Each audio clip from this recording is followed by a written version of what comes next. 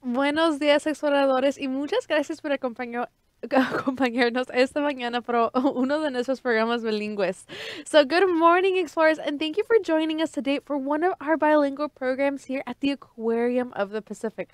Today, we are going to be talking about some pretty adorable animals, which are amphibians. We're going to be talking about different amphibians that live around the world, different characteristics they might have. So, I am so excited for having you join today. Entonces, ahora, amigos, vamos a estar hablando sobre los diferentes anfibios que viven alrededor del mundo. Ellos son uno de mis animales más favoritos porque los anfibios son de muchos diferentes colores, tienen muchas diferentes características, entonces son animales muy interesantes y especiales. Entonces, si ahora, durante este programa, tienes cualquier pregunta sobre los anfibios, lo que estamos hablando de, tenemos una línea de texto en vivo que puedes usar tú.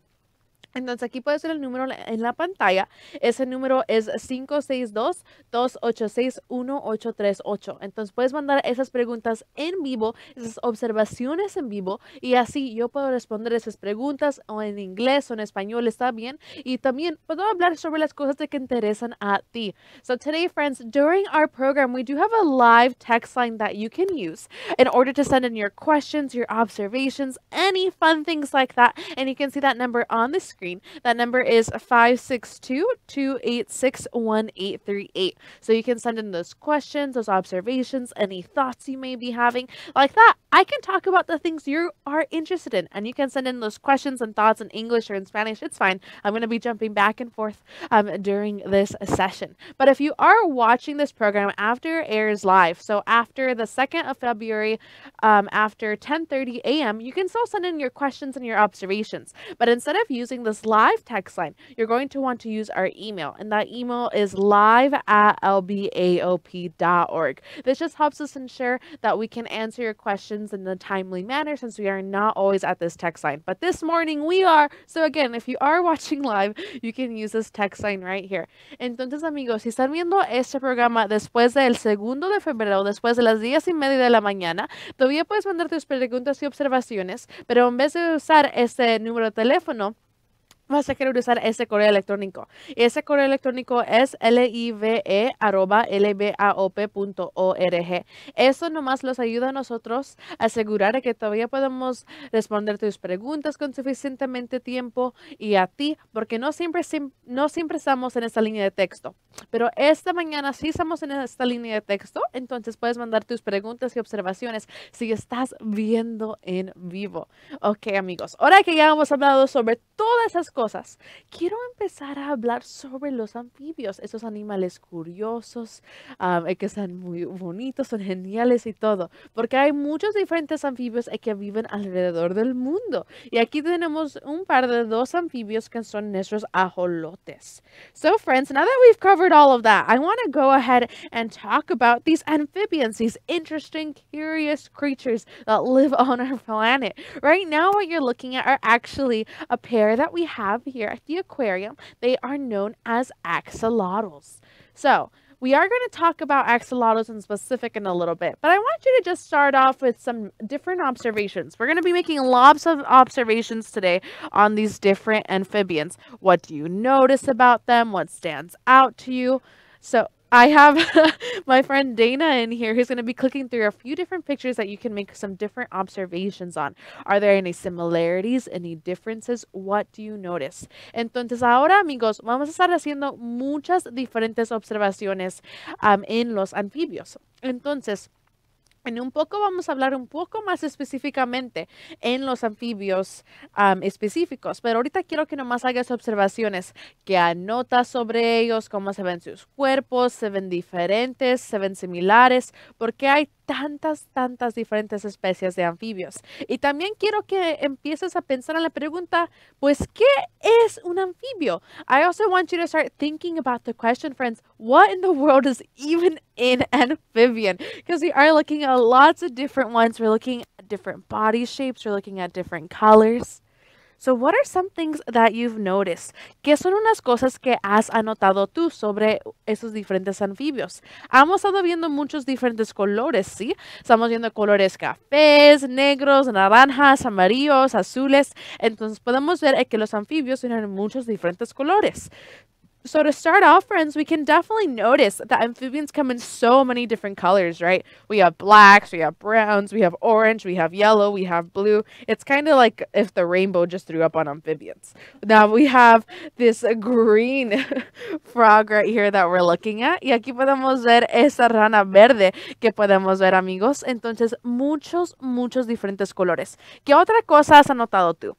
What other thing have you noticed about these amphibians, friends? Are they all the same shape and size or are they different? ¿Todos son el mismo tamaño y forma, amigos, o son diferentes? Diferentes. They're different. So you can see their body shapes are definitely different from one another. I know, friends, when I think about an amphibian, typically what comes to my mind is a frog. So I think of a frog, right? So I think of this body shape. I think about these eyes right there.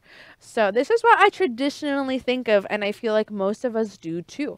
But if we take a look at a different amphibian, we can take a look at what their different body shape can look like. Entonces, amigos, una cosa que yo anoto es cuando empiezo a pensar en los anfibios, a mi mente se me vienen las ranas. Entonces yo veo en mi mente este cuerpo, esos ojos, el modo que se ven sus brazos y todo de esta rana. Pero los anfibios vienen en muchas diferentes formas. Entonces vamos a ver los ajolotes otra vez y podemos comparar sus cuerpos un poco más. So let's look at our axolotls again and we can compare their bodies to what this frog looks like. Because the axolotls, they are very different. One thing I love about the axolotls, first of all, is like if they have a nice hairdo on the sides with all those little limbs they have right there. But you can see these long bodies that they have. Look at their little faces too. They are super cute. Entonces, si estamos viendo esos ajolotes, amigos, puedes ver todas esas diferentes partes en su cuerpo que ellos tienen. Su cuerpo de ellos es muy largo también. Y puedes ver sus sonrisas, su cara, son tan lindas. Entonces, ese es un anfibio muy diferente, ¿sí? Y aquí tenemos otra imagen de un ajolote y puedes ver sus pies y sus brazos y sus manitas un poco más, su cuerpo, su cabeza. Entonces, esto se ve diferente a una rana, ¿sí? Y muchos diferentes anfibios van a tener diferentes texturas y colores y formas y también diferentes adaptaciones. Es algo que sí puede tener una gran variedad sobre los anfibios. So another key thing, friends, that can vary from amphibian to amphibian, not only their color, their shape, their size, but it's also going to be those adaptations. Have you all heard that word before? Adaptations. Can you say it with me? Entonces, amigos, ¿has escuchado la palabra adaptación antes? Entonces, vamos a decirlo juntos. Adaptación, adaptations. ¿Eso qué significa? What does it mean, friends? Have you heard that word before? ¿Has escuchado esa palabra antes? Te voy a dar un momento que pienses en esa palabra. I'm going to give you a minute for you to think about that word, friends. And if you want, you can always text it into our text line if you have an answer as to what does the word adaptation means. Les voy a dar un momento, amigos. Y si quieren, pueden mandar la definición de esa palabra en nuestra línea de texto. ¿Qué es una adaptación?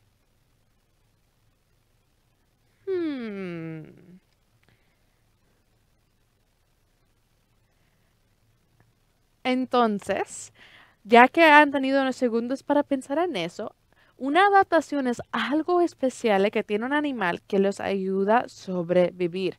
So an adaptation is something special that an animal has that helps it succeed and survive within its environment, within its habitat, where it's going to be living, where it's going to be spending some time at. These little features can really help them be able to thrive. Entonces, las adaptaciones son cosas especiales, otra vez, que ayudan a estos animales a poder sobrevivir en su ecosistema, en sus diferentes habitats donde va a estar pasando su vida. Eso sí les ayuda nomás mantenerse saludables y poder sobrevivir en esas diferentes áreas. Ok, entonces ahorita me está diciendo mi amiga Gina que tiene un video de los ajolotes que los quiere enseñar. Entonces vamos a ver este video.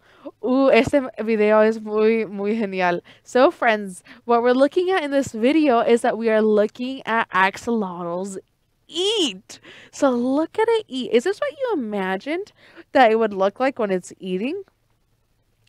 ¿Te imaginaste que los ajolotes comen de este modo? Entonces aquí podemos ver al ajolote, su boca está aquí. Y vamos a ver otra vez. So let's take a look again, friends. They are clearly eating some yummy worms, some spaghetti to them. So they are gonna slurp, slurp. Look, it's smiling. Está sonriendo el ajolote. Está comiendo ese gusano ahorita. Y es como si lo están haciendo. Si tú has comido diferentes sopas como la maruchan, entonces eso a mí me recuerda a esa pasta, pero puedes ver el modo que ellos comen. Entonces, dependiendo en el anfibio, su boca y su dieta puede ser diferente, dependiendo en el modo que ellos se tienen que adaptar donde ellos viven, a lo que pueden comer. So definitely, friends, depending on the amphibian, they're going to have different diets. So the way that their mouth is and everything is going to be very different and can adapt to their environments just to make sure that they're able to eat these different things. Ahorita se ve como una lengua bien grande que tiene ese ajolote. That worm definitely does look like the axolotl has a giant tongue, but it's that worm that it's slurping up right now. So that was definitely very cool that we were able to see these axolotls be able to eat. Entonces, eso fue muy genial, amigos, de que podíamos ver esos ajolotes poder comer. Pero ahora quiero hablar sobre un diferente anfibio. Quiero hablar sobre las ranas, porque las ranas sí son un anfibio tan importante y las ranas nos ayudan a nosotros poder aprender y entender un poco más sobre los diferentes anfibios que existen. So now, friends, I will actually want to take the next couple of minutes to talk about frogs, because frogs are super important amphibian, and they help us understand the different amphibians that also exist. So let's take a look at whatever frog my friend Dana wants to put up for us. Entonces vamos a ver cualquier rana que los ponga Dana. Entonces, aquí tenemos una rana darda venenosa. So here, friends, we have a poison dart frog. This is another very popular frog, and I think they are super fascinating. Entonces, a mí, amigos, me fascinan esas ranas, porque hay tantas cosas de que seguimos aprendiendo de ellas, y son un poco de un misterio. So these frogs, we're still learning a lot about them, friends, and they are still quite a bit of a mystery.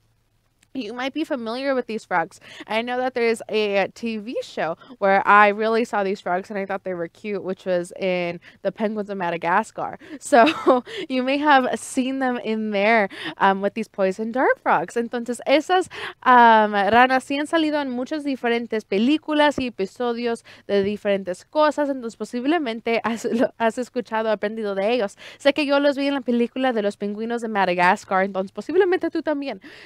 Si no me estoy confundiendo mis películas. Pero aquí tenemos una rana. Entonces, hemos estado hablando sobre los ajolotes, hemos hecho observaciones. Pero tú qué sabes sobre las ranas? So, what do you know about frogs, friends? Are there any fun facts that you know? Or is there anything that you notice about this frog? Ooh, so someone is saying that frogs come from tadpoles. And yes, friends, they 100% do. Entonces, amigos, alguien dijo que las ranas vienen de los renacuajos. Y sí tienen muchos razón. Entonces, aquí tenemos el ciclo de vida de las ranas. Entonces, aquí podemos ver las diferentes etapas que ellos tienen. So, friends, right here we can see the life cycle of a frog and what that goes around to. So they're going to start as this little group of eggs, and then they'll go on to be little embryos, so you can see the development and everything taking place in this eggs. Then there'll be a tadpole with legs, and then after those legs develop, which you can see right here, you can see they're going to be a frog with a tail. Then once they turn into an adult, they no longer have that tail, and the development of their body is definitely complete and a lot farther as well. Entonces aquí en ese ciclo de vida, amigos, puedes ver sus diferentes etapas. Entonces puedes ver que tienen todos sus huevos que ponen. Luego, después de eso, dentro de esos huevos, puedes ver que los cuerpos y todos de esos embrios se empieza a tener un poco más de forma. Luego, después de esta etapa, se hacen los renacuajos con pies. Entonces, aquí puedes ver sus piernas que tienen esos renacuajos. Y después de los renacuajos con sus pies, se hacen una rana con una cola. Entonces, puedes ver esta cola bien larga aquí. Y después de esto, se hacen un adulto. Y cuando son un adulto, ya no tienen una cola y todo su cuerpo ya se formó y ya son adultos y ya no van a crecer o no se va a ser diferente su cuerpo ya durante esta etapa. Entonces, el ciclo de vida de una rana es muy interesante porque durante esas diferentes etapas van a pasar su tiempo un poco diferente. Entonces, otra cosa que hace un anfibio es que pueden pasar su tiempo en la agua y en la tierra. Entonces, durante esas primeras 4 etapas realmente van a estar pasando mucha de su vida adentro del agua y después ya cuando son más adultas, como aquí, la adulta que podemos ver, van a estar pasando más tiempo en la tierra. So one of the things, friends, that makes an amphibian an amphibian, since we were talking about that term earlier, is that they will be spending their life in the water, but also on land. So definitely during these first 3 stages and most of the fourth, they are going to be spending a lot of time in the water. Definitely when they're eggs and when they're embryos, all that's going to be going on the water. When they're tadpoles and the frogs with tails, just for safety and everything, as they still continue developing, they're going to be spending a lot of that time in the water. But once they finally get to this adult stage and they're able to navigate a lot more, they have to go find food and everything like that, they are going to be spending more time on land. There's kind of a mixture of things going on for amphibians. But one thing that does make an amphibian is that they're going to be spending time on water and on land. Entonces, definitivamente, amigos, una cosa que hace un anfibio es que van a estar pasando su tiempo en la tierra y en la agua también. Y quiero hablar un poco más sobre, pues, qué hace un anfibio, porque otra cosa que hace un anfibio es que todos son vertebrados. So, friends, I want to continue talking more about what makes an amphibian, because another thing that makes an amphibian is that they're all vertebrates. Entonces, vamos a estirar juntos. So, we're going to stretch together, friends. Put your arms up, pon tus manos arriba y tócate la espalda aquí. ¿Qué sientes aquí? So what do you feel, friends, if you touch your back right here? You feel your spine, right? You feel your backbone. Entonces vas a sentir tu espalda, vas a sentir tu espina dorsal, amigos. Entonces las ranas y los anfibios en general van a tener esa espina dorsal. Entonces eso es lo que se refiere cuando decimos de que todos los anfibios son un vertebrado. Entonces todas las amphibios van a estar en esa categoría. So, friends, when we say that amphibians are all vertebrates, that means that they have the backbone. Even though they look super flexible and super cute. I'm sorry, friends. We just need to stop for a second and look at how cute this frog is. But they are all going to have that backbone. Apart from that, another very important thing that amphibians are going to be doing is that the majority of them, not all of them, but the majority of them is going to be absorbing water through their skin. This is going to ensure that they have enough oxygen, that they're able to keep those body and the body temperature at a nice consistent rate for them to really be able to survive. Entonces, otra cosa que van a estar haciendo los anfibios, amigos, es que la mayoría de ellos, entonces no todos 100%, pero la mayoría de ellos va a estar absorbiendo agua por su piel. Entonces, eso les ayuda a ellos a asegurarse que están ganando suficiente oxígeno para poder sobrevivir y que también ellos pueden mantener la temperatura de su cuerpo en un estado estable, así también pueden ser saludables.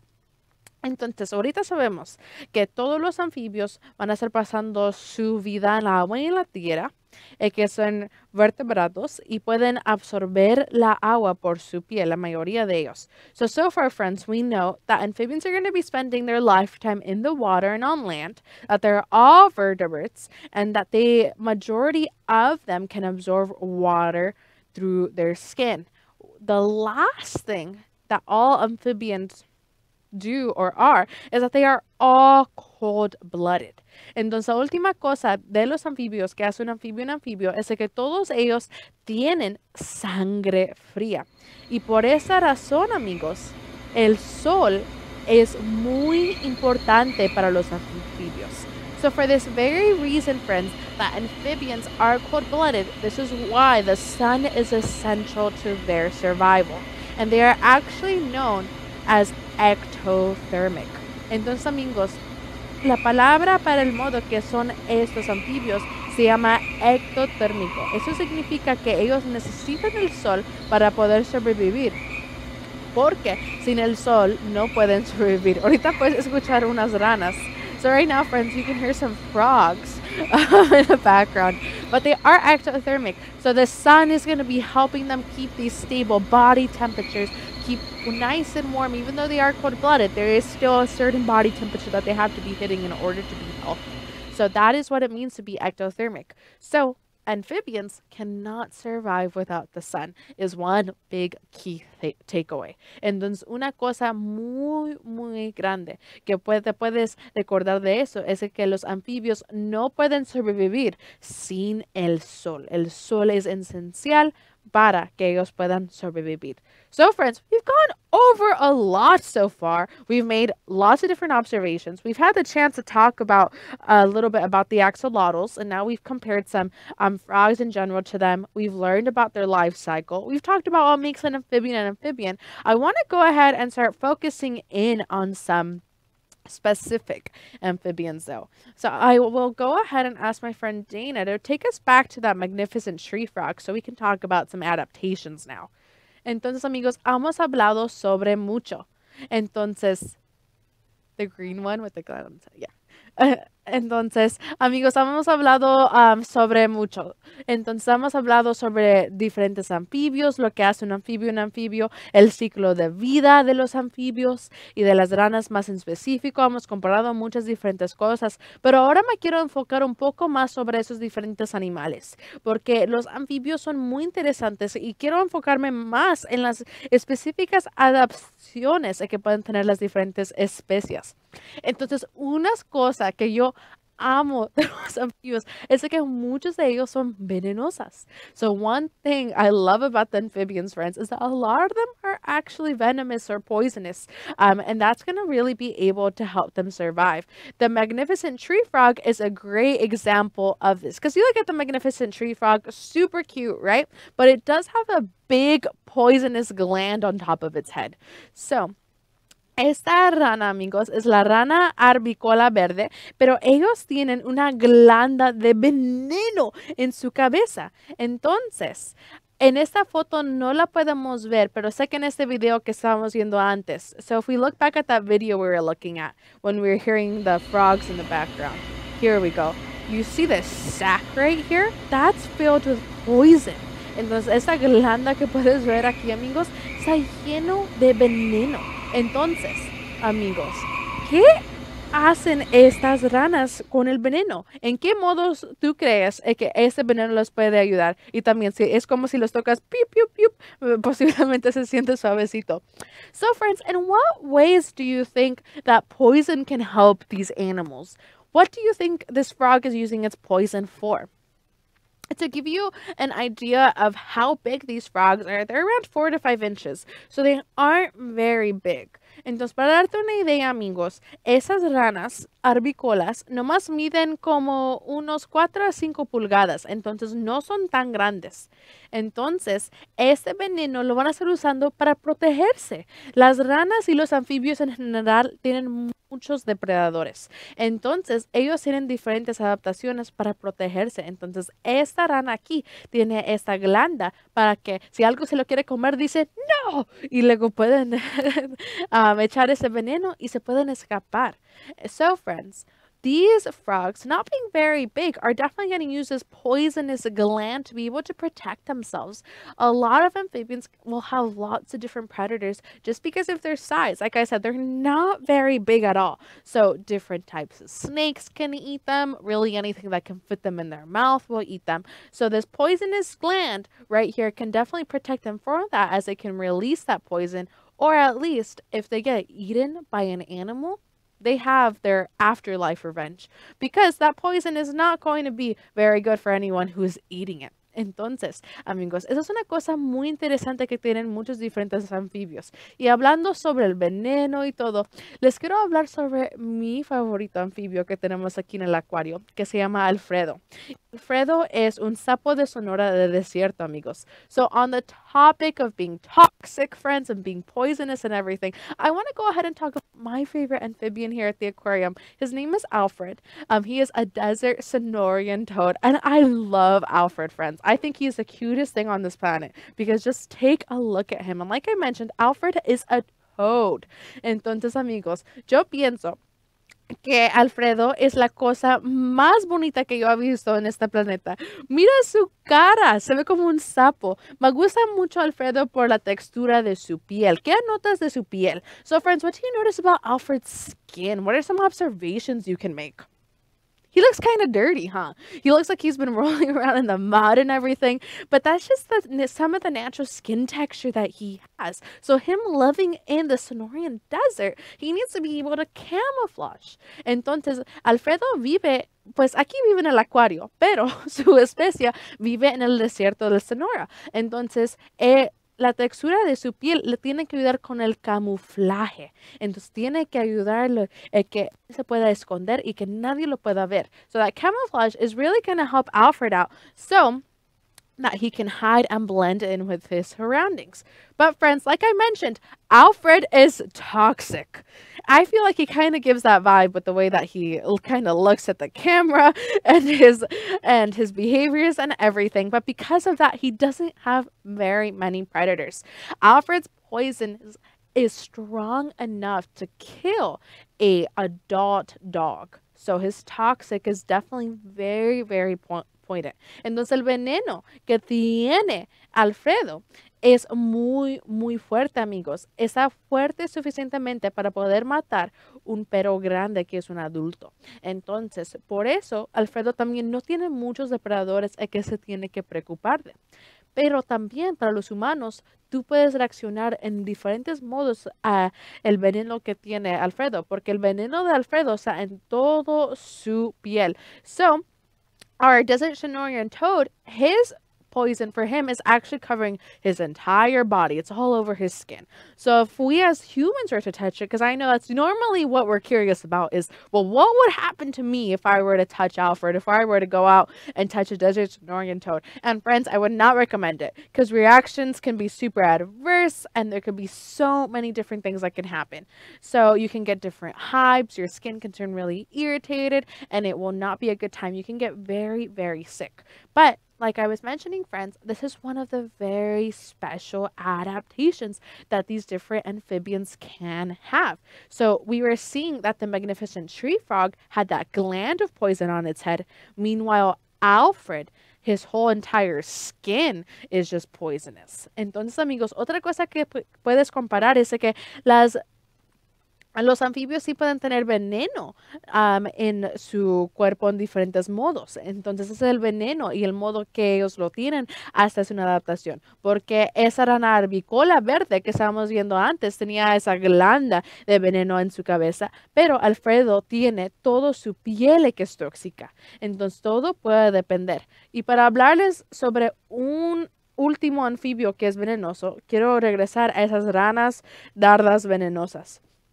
So to talk to you about one last poisonous amphibian, friends, I want to go ahead and end on some poison dart frogs because I learned some very interesting things about poison dart frogs when I was learning a little bit more about them.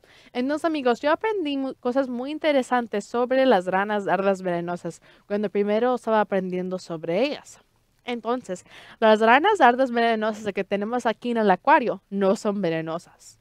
Entonces, eso puede ser un poco contradictorio, pero la razón por eso es por su dieta. So, friends, we do have poison dart frogs here at the aquarium, but they aren't poisonous. So I know that can be a bit contradicting, but this comes down to their diet. So, scientists have been able to figure out that the reason why poison dart frogs are poisonous is because of what they eat. So out in their natural habitats, they'll be eating different bugs like beetles and spiders and worms and things like that. So through eating all these different things, they start to develop this poison throughout their body, which makes them poison dart frog. But since here at the aquarium, we aren't feeding them these poisonous things, they aren't poisonous. So that's why even if maybe you've gone to a store where they have these and everything, maybe you know someone who has a poison dart frog, they aren't poisonous because their diets are different, which is so interesting. Entonces, una cosa, amigos, de que los científicos han visto que nomás las ranas dardas venenosas que viven en la naturaleza son venenosas es por su dieta, por los diferentes gusanos que se comen, las diferentes arañas, ese veneno empieza a ponerse en su cuerpo. Pero como viven aquí en el acuario y no se comen esos insectos diferentes, entonces no los tenemos que preocupar de eso. Y las ranas dardas venenosas que tenemos aquí en el acuario son completamente salvas. Entonces eso es algo muy interesante, amigos. Pero estoy viendo que ya se los acabó nuestro tiempo juntos. Yo amo hablando sobre los anfibios, amigos. Si tienen cualquier última pregunta, lo pueden mandar a nuestro correo electrónico aquí, porque los anfibios son muy, muy importantes y necesitan nuestra ayuda, porque muchos de ellos sí están en peligro de extinción. Entonces, hablando sobre ellas es muy importante.